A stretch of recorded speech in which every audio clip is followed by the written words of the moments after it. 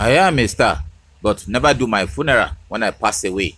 Just let me go quietly, reveals Hollywood star Eddie Murphy. Eddie Murphy has revealed why he does not want a funeral and hopes his loved ones will allow him to just go out quietly when he dies. This 63-year-old, who has 10 children by 5 women, made the remarks while promoting his new film, Beverly Hills Cop. At first, he quipped that Beverly Hills Cop theme from the original 1984 movie should be played at his memorial service to raise a smile from the mourners. He burst into laughter at the thought of the music blaring out at his funeral. Interesting. While the attendees looked at each other in confusion.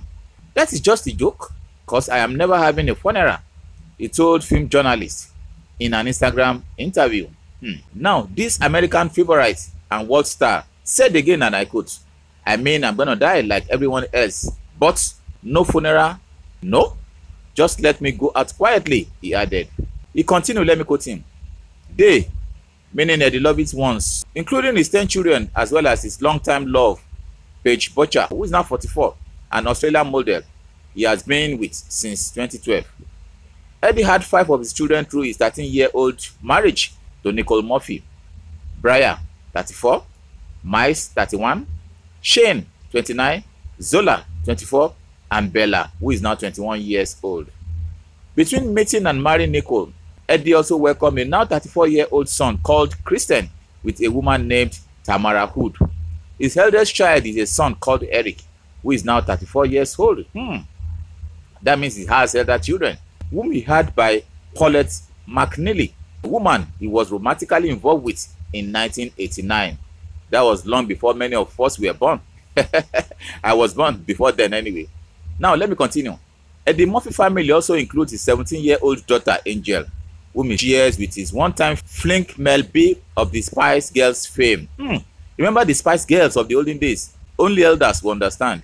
Although Eddie Murphy initially cast doubt on the claim he was Angel's father, he eventually took a DNA test, proving his paternity when the little girl was just 2 months old. He didn't know this when he was playing the balls around. Man. Alright? Now let me continue. By the time he took the test, he was already dating Babyface's ex-wife. Not the Babyface of Nigeria.